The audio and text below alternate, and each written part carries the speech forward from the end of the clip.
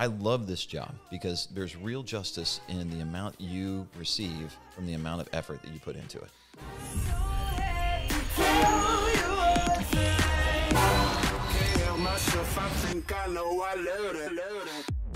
Hey guys, what is up? Welcome to episode 004 of How to Invest in Commercial Real Estate. We are joined today by special guest Neil Dailey. Thanks for coming on, Thanks man. for having me here. Neil. What's up, guys? Also joined by our co-host Joel Thompson and Brian Duck. Brian is obviously my partner in the Criterion Fund, and Joel is a co-founder of Precision, both commercial real estate agencies. And Neil is actually the what's your title, Neil?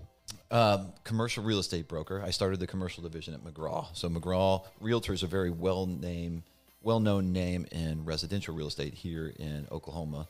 Now across the state, recently this year we made an acquisition to stretch us across the state and into Northwest Arkansas, but started the commercial division 12, 15 years ago at McGraw and have grown it. And now we have property management. We have silos of retail, office, industrial.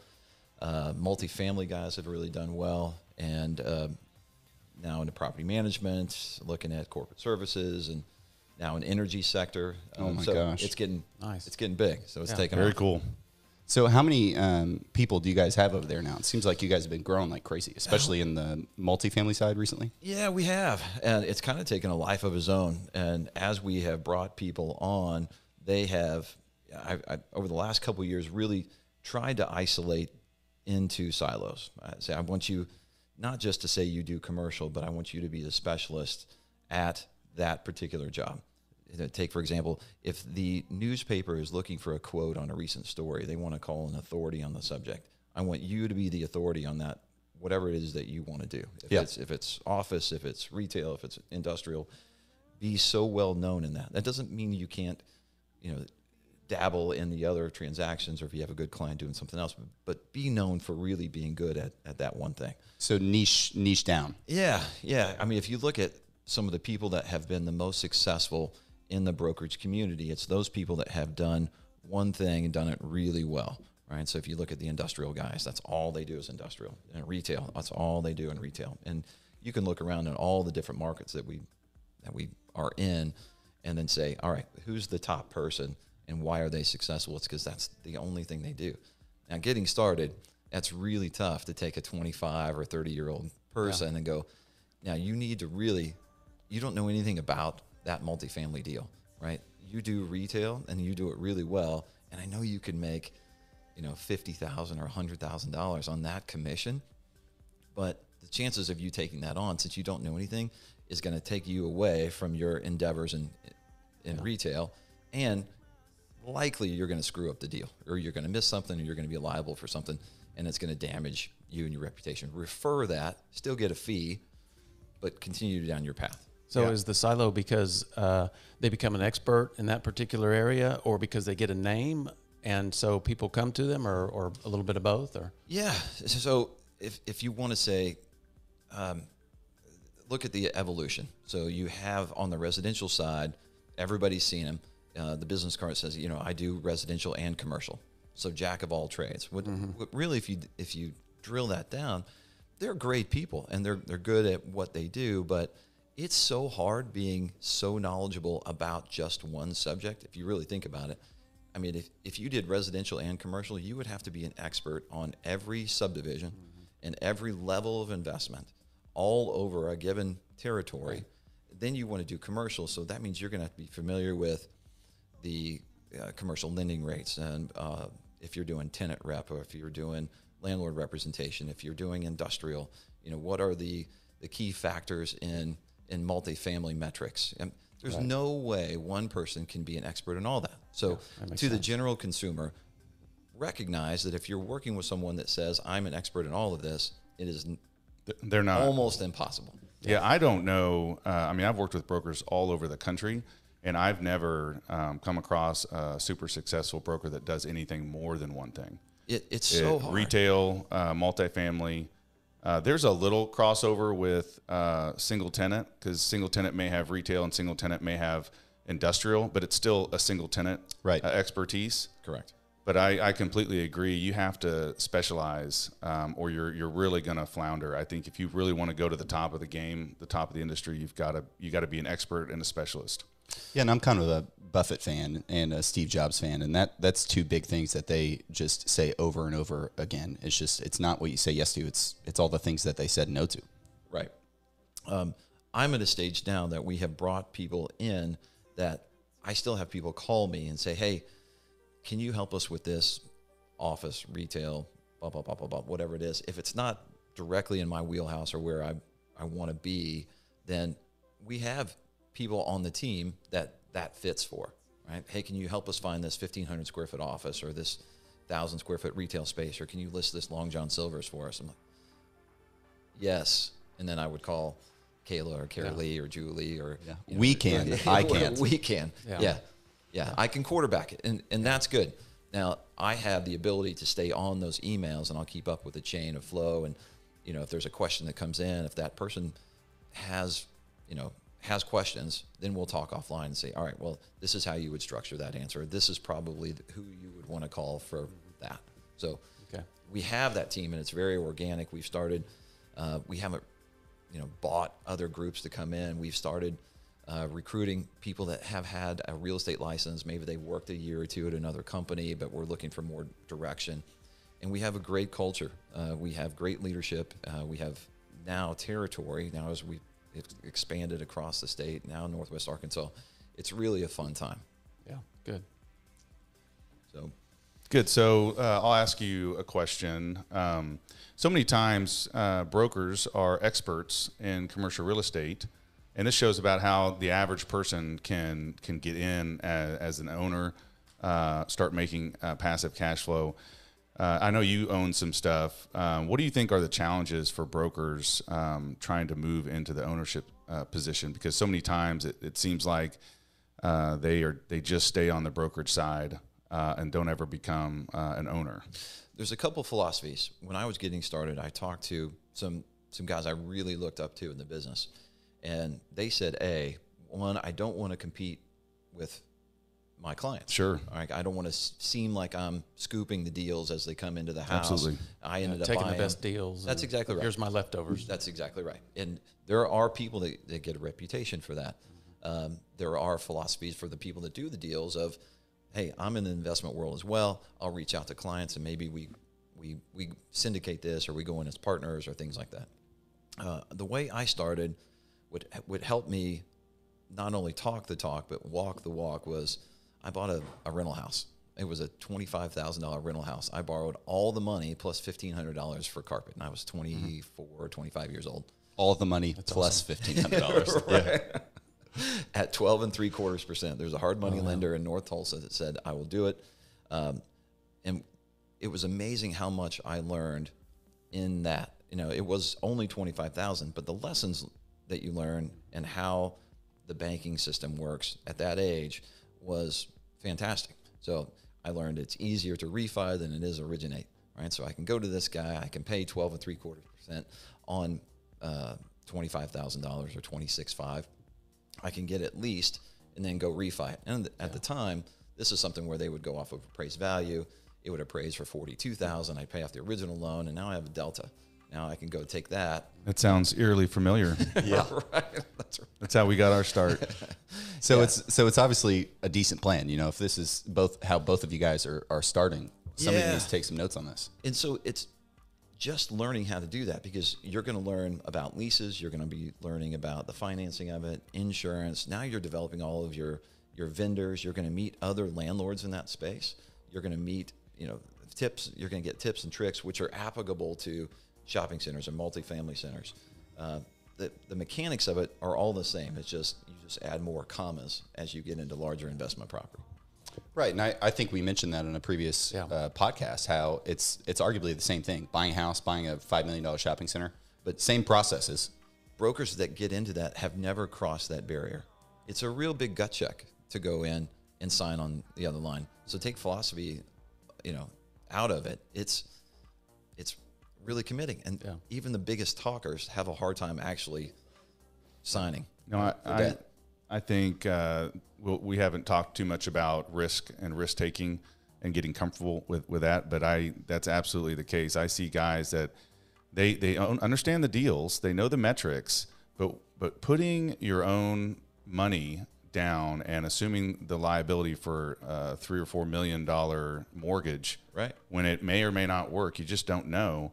Most people just can't get comfortable with being uncomfortable. That's right. And I think I love that. Can we, man, get comfortable being uncomfortable? Sorry to interrupt. That you're going to be on. If you get into this game and you want to take, if you want to do big deals like we're doing, it took me years. I mean, I'm still on some deals slightly uncomfortable.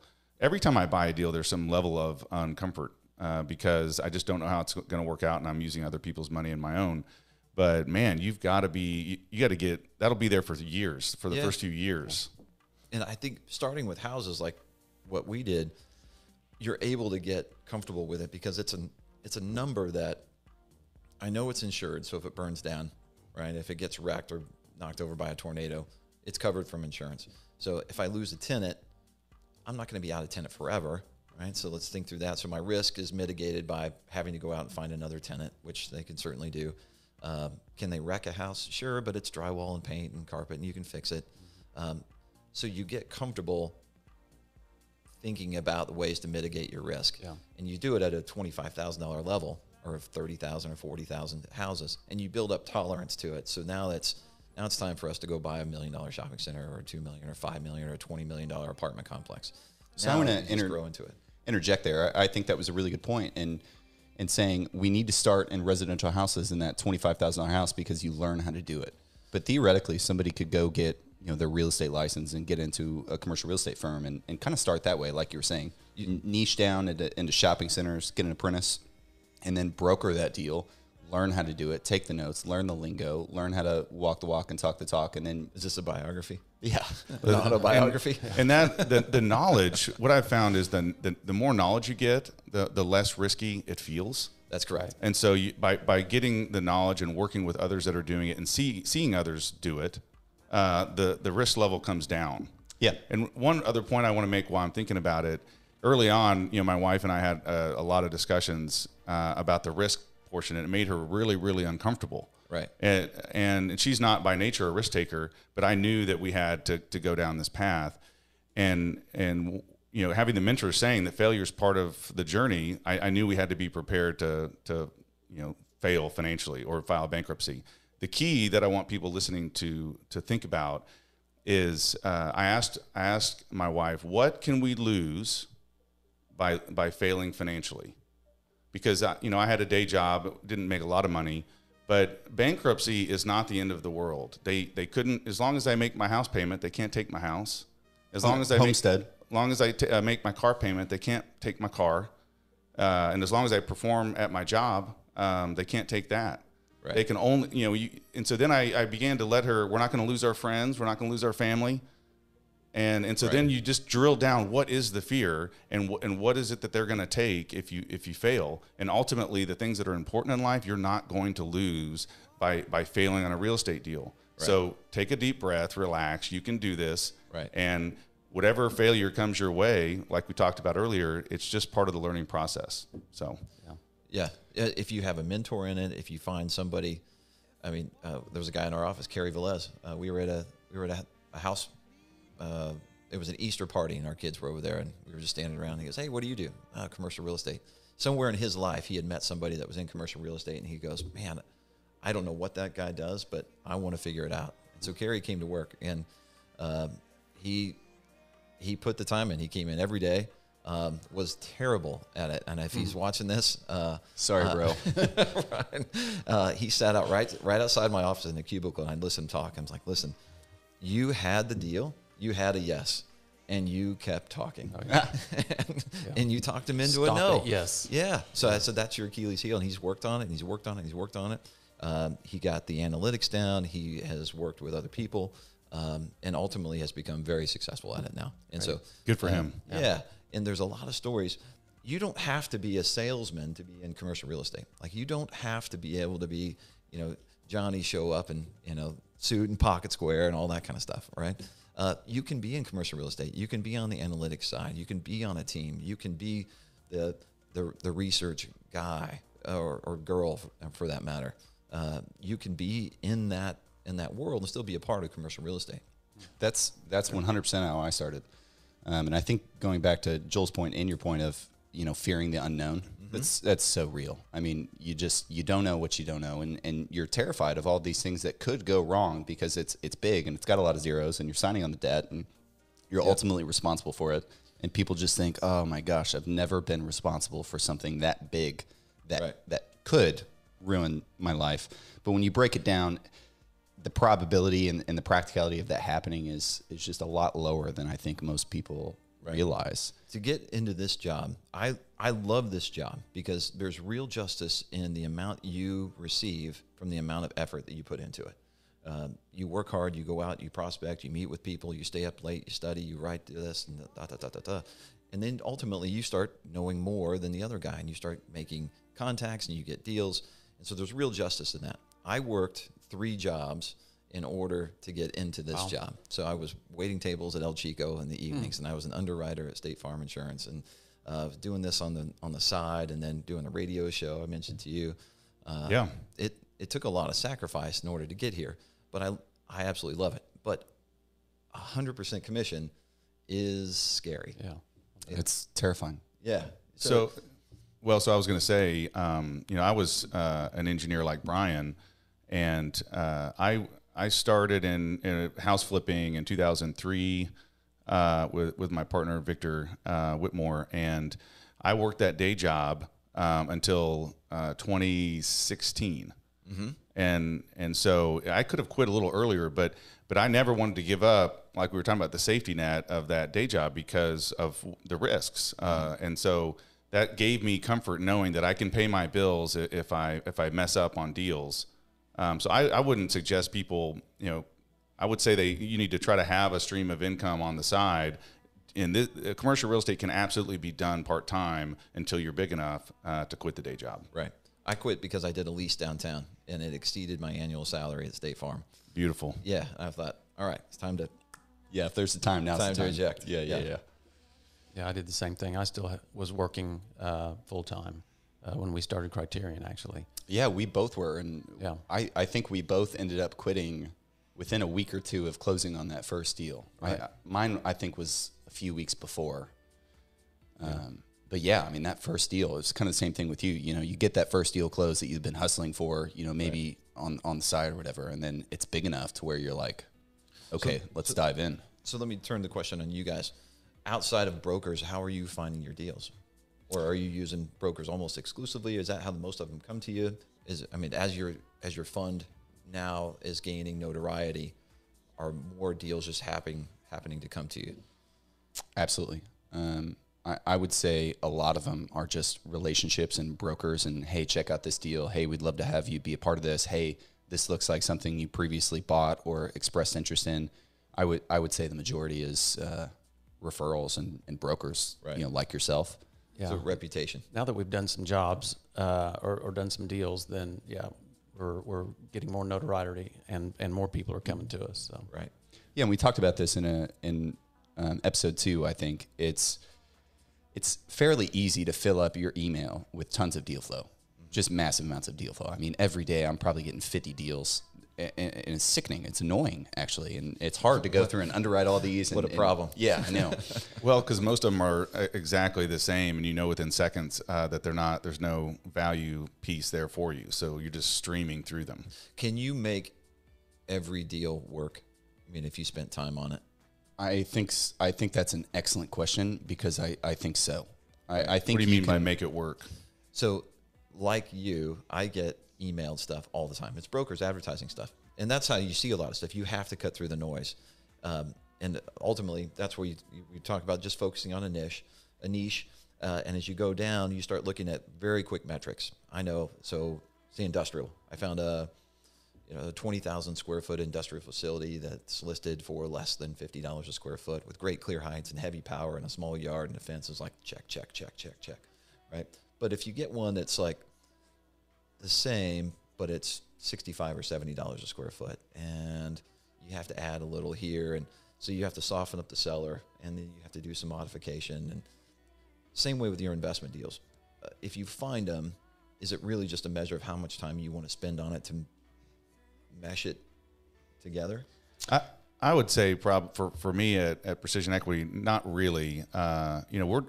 We've only got so much time and capital, and so a lot of these deals, if it comes across my desk and it's a 6 cap, and I just know that I'm not going to get my investors the return they want, or for me, I'm not going to get enough after I pay the investors. There's nothing left over for me. Right. So yeah, I can't make every deal work. That's why I feel like it's hard to find good deals. I just went out to Memphis. We're buying a 3-tenant retail deal in Memphis, and to find that deal, I took maybe 3 hours on Crexy, and I literally went and looked at every single deal in the country that was above an 8 cap between 2 and 8 million. Right. And so 3 hours, and I maybe handpicked 8-10 deals that I followed up on, and this was one of them. And it's an older guy that is getting completely out, and so he's selling every deal he has, which is good. It's a good time to buy from that time. You have my attention. Yeah, and the broker seemed cool, and we went out, loved it, and I think it's going to be one we close on here next month. But so for me, how we find deals is local brokers, because you're going to find stuff that isn't nationally marketed. It's going to be, maybe local owners, or maybe not even listed yet. Maybe it's a pocket listing. That's where you hope to get to as a fund guy. Yeah, and then we've bought in deals that are nationally marketed, and you'd think there wouldn't be value there, but we saw something others didn't. We find some from lenders. I know bankers in town, and I tell them, hey, if you have struggling sellers, or if you hear of an opportunity, send it my way. Right. We haven't gotten to the point where we're like going through CoStar and just cold calling owners. Right. I hope to be there as we hire more people. That's a great way to do it. You find people that have owned a property for 10 years, 15 years, so they have a very low cost basis, and they don't necessarily know how much it's increased in value. And you say, hey, if I could bring you a good offer, would you be interested in selling? And most people say yes to that question. Right. And then you get all the financials, then you underwrite it to a number that you like and shoot over the offer. And you probably have to, it's a numbers game, probably have to do that 20, 30, 40 times. Right. But that's another way you could find them. And when you have those successes, do you find people go, man, you're so lucky. You always find the good ones. Yeah. And they don't realize you spent months calling through all the dogs in order to get to the right one. It's not luck, right? You just do the work. So much. And I know there are deals that I pass on that are good deals that other people make money on. Right. I don't spend any time worrying about that. I can only find what I feel is perceived value, and it just does. It takes a lot of deals, and the reason it does is you probably see this too in your inbox. If you see 100 deals and they're all, let's say, a 6.5 cap, and kind of what they look like, and then you see one that comes along and it's a 7.5, let's say. Mm-hmm. Okay, then you dive in and say, why is this one slightly different? But the only reason that could be a good deal is because you've looked at so many that are at a different price point. You know how to compare and contrast. So that's what you're doing. It's not that you're looking at so many deals, that you're memorizing price per foot for given markets, what the rents should be, what looks the best for a given price, how new is it, what cap rate should it go to. So all those things, you're kind of muscle memory going through when you look at so many deals. And then when one sticks out, you can realize, hey, there might be some value here. And all you're doing is you're memorizing those metrics. Do you have a core set for your fund members of just say, well, we don't do anything outside of these parameters, or is it case by case? No, well, we don't yet. We tend to go where our experience is, which is multi-tenant retail and multifamily. But we'll look at anything, and if it's compelling enough, we might step outside that box. But we don't have a directive for our investors, and we don't really have a fund. We just do a deal-by-deal structure. So, and I think what you were talking about earlier of just niching down and paying attention, it's really hard to know all of the market statistics for every asset class for your own city, let alone any city outside of that. I mean, I couldn't imagine trying to do that for more than one or two asset classes, because it's hard. It's too much information. You've got to know, and that's good that we're having Neil on. If we go into a market like Memphis, I don't own in Memphis, and so we met with property management companies in Memphis. I met with brokers in Memphis, and I met with bankers in Memphis. And so they're going to tell me, this is a good area, this is a good price, these are the market rents. Right. This Start is with the 5,000 foot view. Yeah, and so, you know, people that are thinking about how getting into or buying a deal in Tulsa, they may connect with you because of your market knowledge. And then if you or we are going to go to another city, we're going to need to find someone like Neil or another local expert.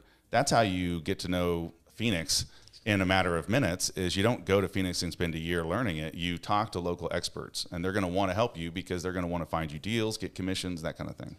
On the brokerage side of the business, how do you?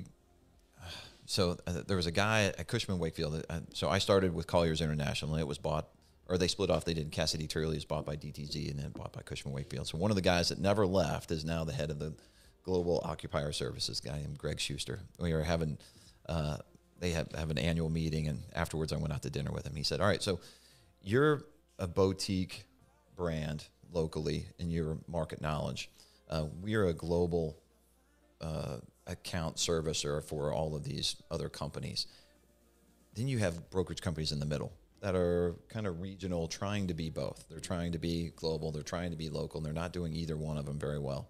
So we call the boots on the ground whenever we need information. So same scenario where they would say, hey, here we are, Cushman Wakefield, Jones Lang LaSalle, Marks and Millichap. We need to know specifics on this. Would you help us with this deal? Yeah, absolutely. Right. So we do a lot of stuff that way as well. So we don't have a national flag, but we compete with the national flags or cooperate with other national flags that aren't necessarily already in this market. And Tulsa's an example of that, where not every flag's represented. So we can help do that. So if you're a boutique in a smaller, second or third tier city, that's another example of things you can do. Make inroads with some of the national ones. Well, to kind of wrap this up, I would say what I failed to do early on was connect with the experts in markets like the brokers, like Neil. And so I was just kind of winging it and trying to do it on my own and trusting sellers more than I should have been. And so a big piece of advice today, and having a local expert on, is encouraging people that are wanting to get in to begin dialogue with local commercial real estate brokers, because they are going to know the owners in the market. They're going to know the prices, the price points. They're going to have the connections you need and the experience to help you make fewer mistakes than you would on your own. Yeah, all the vendors, the Rolodex of different people that can help you in that property. Yeah. Yep. Well, thanks for coming on, Neil. Man, I it was really a pleasure. appreciate it. I love the opportunity to sit down and talk with you guys, even if it's recorded and out for the world. That it's a lot of fun. For coming. I want to tell the story of how we met real quick, just because I think it's an interesting story, and I think you could meet somebody else like this and sell them an amazing deal. But we didn't know each other at all. I'm not sure how we got connected. Somehow we ended up at Double Shot Coffee. Susan. Okay, it was BOMA. Yeah, through BOMA. Yeah, so we were members of BOMA. Susan, property manager, commercial property manager, she manages, I forgot about this. You guys manage Redbud for us. Yeah. Susan does. So Susan connected us, and you kind of knew we were maybe into multi-tenant retail or something like that. You mentioned Joel, and I had met you through Brandon. Yep. Yeah. Anyway, you pitched us a deal, and kind of going back to your point on underwriting, it was a low cap deal, and it was one we should have thrown out in our quick and dirty. It was one Joel told me to throw out in our quick and dirty. But the real estate was appealing, right? The real estate was appealing. It was one of those, like location. you mentioned, that I wanted to keep underwriting it, even though I knew it didn't work. Right. And it was, I don't know why I did, but He almost took it like a challenge. it was. No, and luckily, I think the scenario was everything lined up perfectly. Had you not done it, though, you wouldn't know. But you did a fantastic job culling out different things, doing the Adjusting the investigation. seller's expectations. Yep, that's right. I had a lot of calls with those owners at 9:00 at night. They're like, "Oh, well, what do you think? What do you think we can? What do we need to do?" And it's like, "Well, I mean, he's kind of spelled it out for you. I mean, this gets the deal done. You're gonna have to take a haircut." Anyway, we still meet at Double Shot. We still talk about stupid deals we want to buy, and I think that's taken for granted sometimes. Get out there, make those relationships, connect with people selling deals in your market, buying deals in your market, and meet with them. A lot of things these days happen the old-fashioned way. It's the phone calls, it's the meetings, it's the in-person stuff that you can't achieve through an Instagram post or an email or a text message or something. You got to do it the old-fashioned way. I mean, there's a human element that's still very paramount in this. Yeah. Most of our deals have happened that way. It's through personal relationships that we've had. Absolutely. Well, I think that's it for episode 004. Again, thanks for coming, guys. Really appreciate it. Thanks, Neil. Make Thanks, sure to guys. like Appreciate and it. subscribe on YouTube. Check out our website, howtoinvestincre.com, and we will be back in a few days. Thanks, guys. Thanks.